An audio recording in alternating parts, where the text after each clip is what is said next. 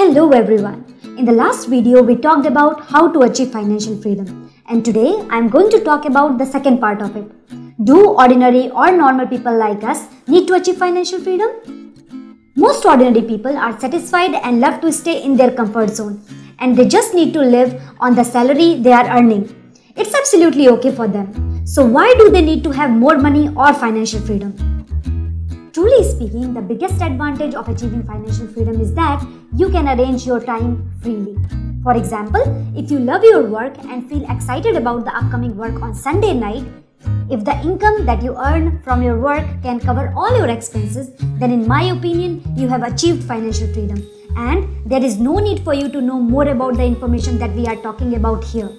But if the work you are doing right now doesn't make you happy, if you have more expectation from your future life, if you want to do a lot of interesting things that you have planned for a long time, then financial freedom is indeed a thing worth thinking of.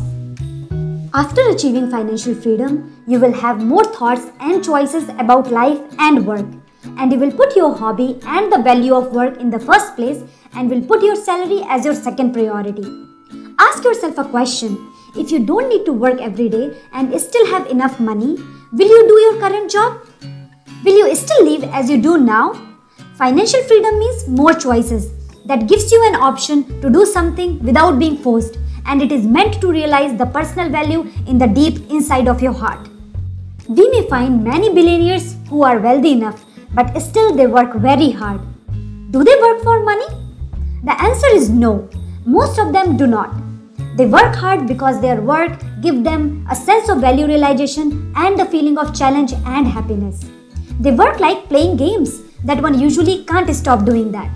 So achieving financial freedom does not mean you do not need to do work, but it means you can give priority on choosing the valuable work that you personally like. What's more, the amazing thing is that financial freedom often makes people wealthy, and we found that people who achieve financial freedom make money faster when they are not caring about money anymore.